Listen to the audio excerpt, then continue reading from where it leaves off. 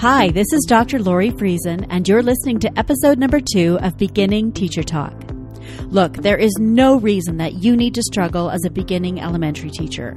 I'm dedicated to being the mentor for you that I wish I had when I first started teaching. In this podcast, we talk about all of the behind-the-scenes stuff about teaching you really need to know but didn't learn when you were in university, and we share the most amazing resources, tips, and strategies out there so you can be the teacher you've always dreamed of being. Let's start the show. Well, hello and welcome. I am so excited that you're here. This is your host, Dr. Lori Friesen. And again, you're at the Beginning Teacher Talk podcast, episode number 2. It's kind of a weird time to be starting a podcast because I know you're just coming off of parent-teacher conferences, or you're likely just finishing that and, you must be exhausted. I know how that feels. But because you're so tired and you're just so done, this is actually the perfect time to teach you this amazing strategy for how I reduced overwhelm almost every day so I could be the teacher for my students that I really wanted to be.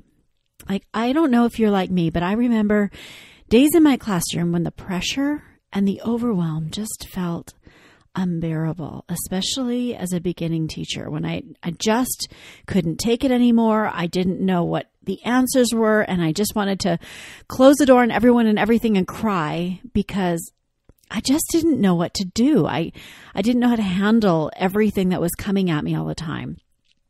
And if this feels like your experience, I want you to know that it's completely normal.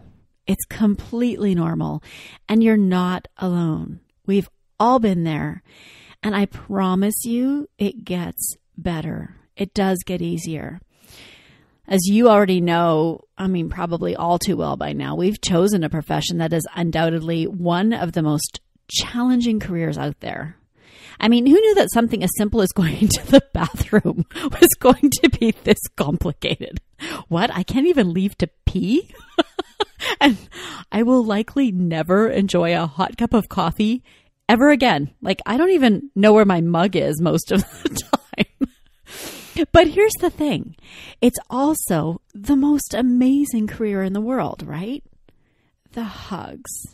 Oh, and reading a story aloud, especially in the lower grades, if you're reading a story aloud and you're literally wearing second graders by the time you get up at the end because, they're all kind of crept around your legs and they're grabbing onto your legs. It's just, that genuine love and that genuine outpouring of gratitude and closeness with kids. It's just really, there's nothing like it. The light bulb moments, when those kids who are stuck, they finally get it. And the realization that you truly have the capacity to change lives every single day. That's amazing. And that you are literally one of the most important people in these children's lives. So who gets that, right? Who gets that awesome privilege? But the fact is, your overwhelm is not your fault. Just being a teacher, the nature of teaching is like having a bipolar relationship with yourself. It can be equally horrible and awesome all at once.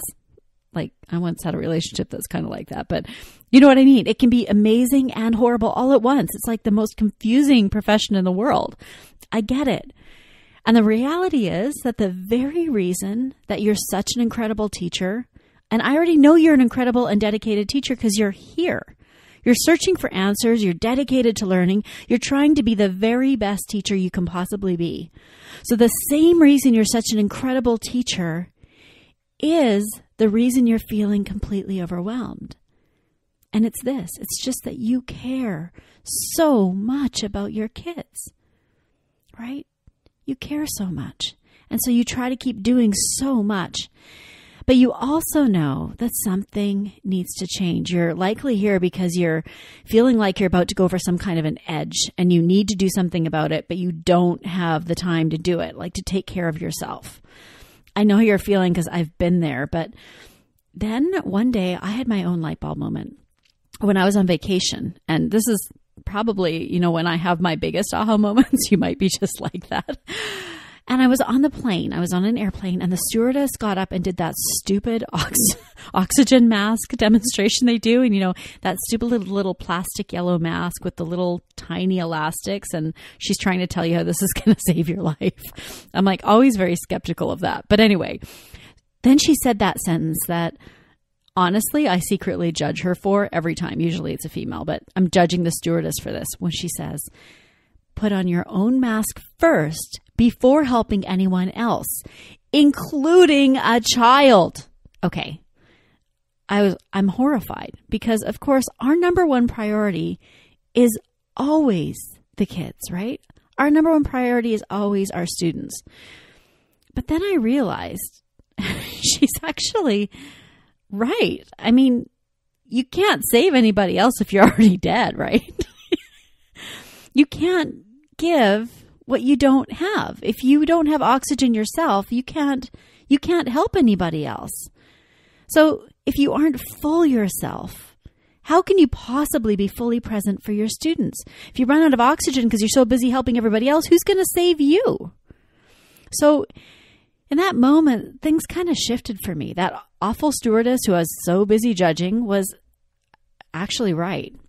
And from that point on, I realized that something really did have to change and that nobody was going to give me permission to do anything for myself. That was going to have to come from me. I was going to have to give myself permission. And so when I came back to my classroom after vacation, all filled up and relaxed and feeling like I could take on the world again, I decided to work on giving myself a daily gift.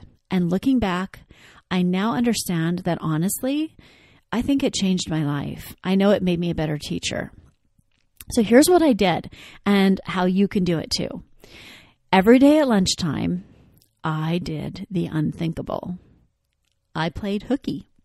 I closed the door and locked my door so no one else could come in. I turned off the lights and I sat in a space in my classroom where nobody could see me. I probably looked like a crazy person. Then I set my timer for 7 minutes and I dreamed.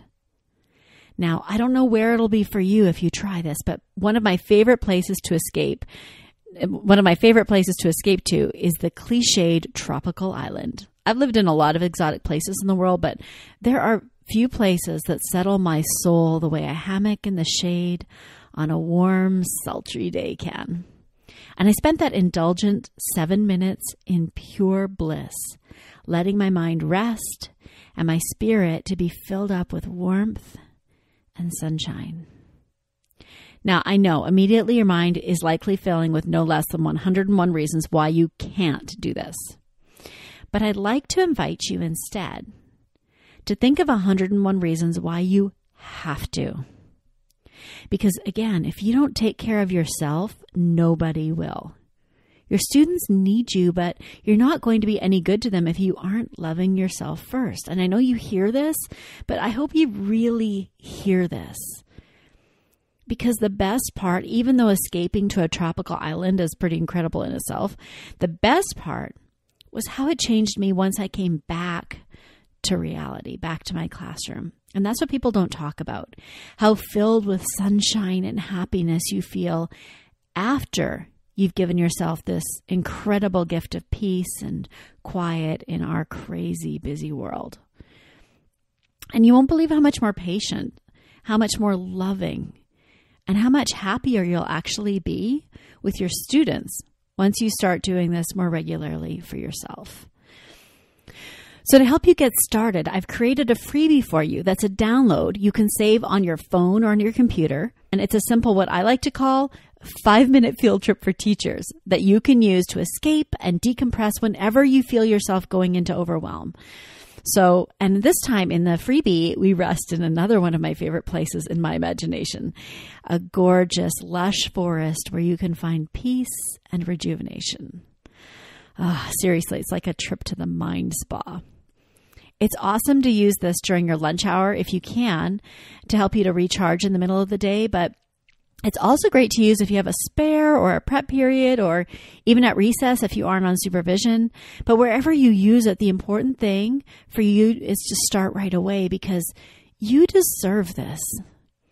So I really encourage you. I hope you'll go ahead and do this for yourself. I know it's the hardest thing in the world to do, but I want you to last in this profession. I don't want you to become one of those statistics that, you just do as much as you possibly can for as long as you possibly can until you completely just lose it because you can't handle it anymore. I want you to stay in this amazing profession. So you can grab this freebie on my website at drlorifriesen.com, and I'll link to it in the show notes. And by the way, I'd love to hear ways that you've managed to reduce your overwhelm as a teacher, because every time you post an idea, you really can help somebody else. And that's part of my goal here in this podcast. I want to give you a space to share and to help each other. So please share your ideas for how you reduce overwhelm, because we'd love to hear them. We all could use more of that. And of course, don't miss episode number 3 next week, because I'm going to teach you some awesome tricks for how you can use 5-minute field trips in your classroom with your students in some super cool and creative ways. But don't just skip to that. Honestly, download this one first, try it yourself, and really get the benefits of it. Really understand what the benefits are here for you, because once you've experienced it, I know you're always wanting to jump to just helping your students and giving your students something and doing something really cool with your kids. But do this for yourself first, please. Just try it and really let yourself get filled up in the middle of the day. It's the most amazing experience. Okay, I hope you have a wonderful week, and I can't wait to share more with you soon. Bye for now.